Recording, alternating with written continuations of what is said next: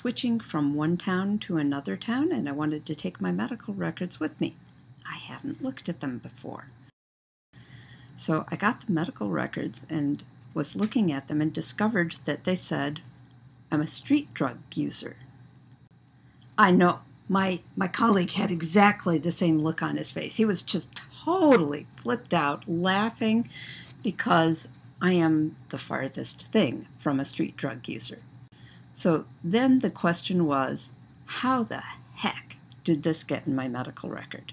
He was doing the new patient interview stuff, and he was asking me questions about things, and one of the things that came up was I was a domestic violence survivor.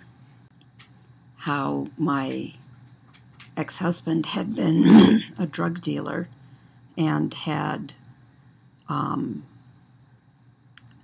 his clients didn't feel safe around Miss Goody-Two-Shoes.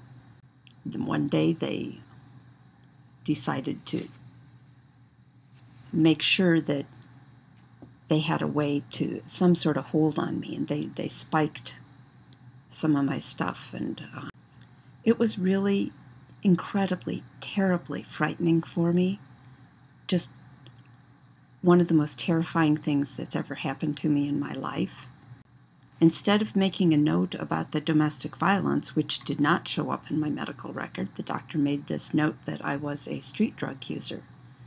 And from that point on, the people in the healthcare system, it's like they didn't trust a word I said. I'd gone through all these years fighting an uphill battle, trying to communicate about healthcare issues, because they had this idea that I was a street drug user.